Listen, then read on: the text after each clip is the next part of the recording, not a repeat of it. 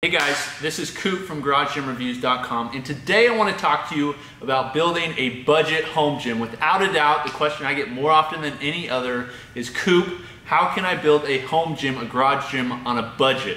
I'm in the process of rebuilding my garage gym. I'm also helping a few friends build theirs, and so I'm kind of thinking a lot about how can you do this as cheaply as possible. I'm going to give you a ton of tips and a ton of ways that you can figure it out. So make sure you're watching, stay tuned, we've got a lot in store.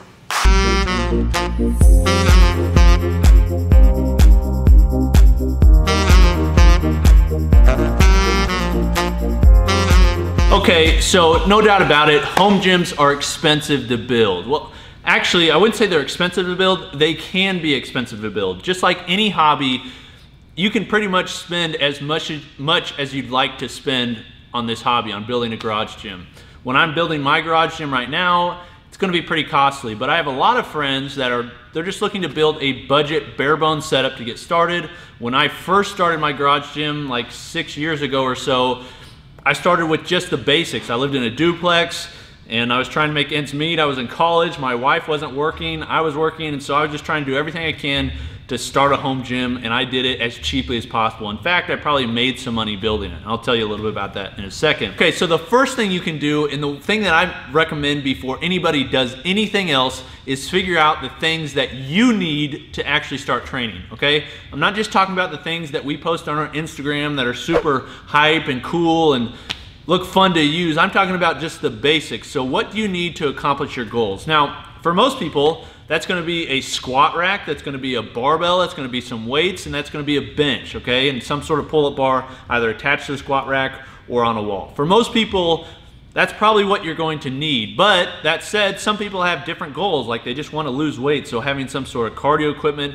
is definitely gonna be effective. For most people though, if you're just watching this video and you're like, I don't really know what I want, what I need, I'd suggest getting a squat rack, a barbell, bumper plates, or some sort of weights, not necessarily bumper plates, you can go with steel, and some sort of flat bench, okay? That's gonna get you the majority of workouts, and you can get incredibly strong and also incredibly fit with just that. Okay, so after you've determined the things that you need, the second thing I would do is I would check the almighty Craigslist or Facebook Marketplace, okay? This is the holy grail for buying equipment. Now I get it, it's pretty fun to buy new equipment, to go on Rogue Fitness or Titan or any of these other places. I don't want to leave anybody out, but any of these places that you can buy equipment, because there's tons of them now, and buy the best equipment, a full decked out gym, like it looks really fun. But the reality is a lot of people buy equipment and end up reselling it because they didn't like it, they didn't use it, they want to upgrade, they want to downgrade, those sorts of things. So you can get equipment for incredibly cheap. And so when I first built my garage gym, I built it pretty much entirely on Craigslist. I would set up basically notifications so that if something showed up on Facebook Marketplace, it would shoot me a message, or I set up what's called If This Then That, IFTT, which basically if something posted on Craigslist that met my specifications, it would send me a notification on my phone. I'd then go there, email them, call them so I could get it. That's how I got rowers, that's how I got all sorts of things. So what I do is I would say, I'm looking for a Rogue squat rack. I'd put it in there, I'd get a notification, I'd be the first one to call them because I'd want to get it for as cheaply as possible, and then I negotiate, okay? Learn to negotiate. I know it's not the easiest thing, sometimes it's uncomfortable, but if you really want to build a home gym on a budget, on the cheap, then you're gonna need to negotiate, okay? So you can find weights for incredibly cheap. You can find squat racks for cheap, barbells, everything's out there available, and I get it, some people are in different areas, but if you look hard enough, you'll eventually find it. You just may have to have some patience. So the third thing I would do is, while checking Craigslist, and this is kind of an addition to number 2, is learn to buy and resell, okay? I know a lot of people that have built their home gyms, and I'm included, that I pretty much built my home gym and I made money doing it. The way I did it was I'd buy something that I didn't really want, but I knew other people may want, or I bought something that was kind of crappy, I'd refurbish it, and then I'd put it back on the market, okay? I'd take better pictures, I'd clean it up, take the dust off, I may paint it a little bit. I wouldn't take a ton of time in redoing it, but I would make it so that basically other people would actually want to buy it. So I pretty much built my whole garage gym around the idea of I'd find something on Craigslist that I like, or that other people I think would like, that I thought was budget priced, I'd buy it, clean it up, take good pictures, put it back on the market, and make quite a bit more than what I was selling them for, okay? So that's a great way to just take some extra time and get your garage gym for free. It works. Okay, so the fourth thing I would suggest, and this is really talking more about the people that want to buy new equipment, is I would try to buy as much at once as possible. Okay, that sounds kind of counterintuitive, but you got to understand the equipment that you're purchasing is very heavy, okay? And if you're purchasing heavy equipment, that means it costs a lot to ship.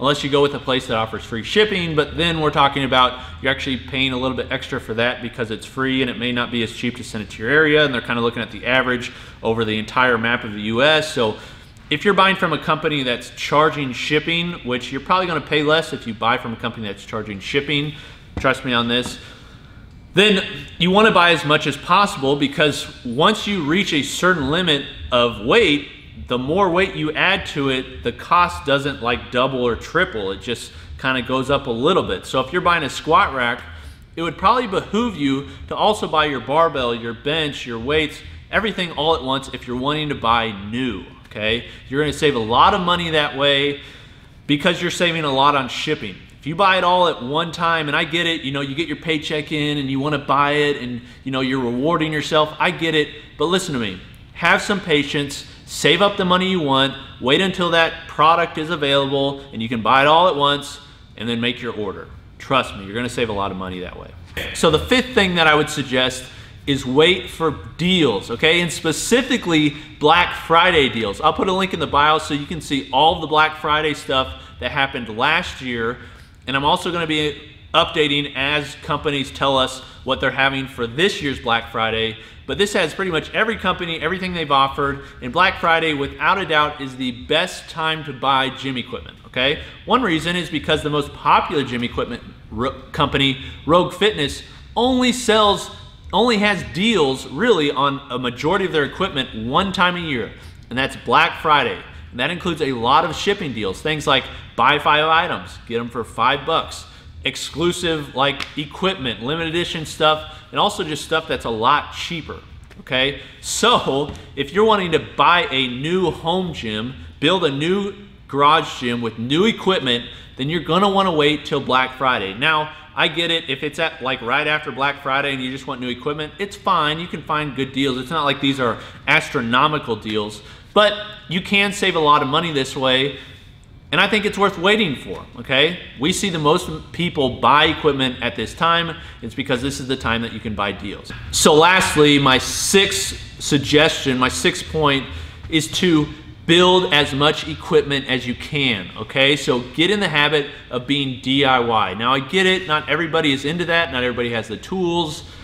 I understand. So some of you, if you're wanting to build a home gym, you may just buy new, but if you're on a budget, one of the best ways to build a home gym is by building stuff. When I first built my garage gym, I did so much DIY stuff.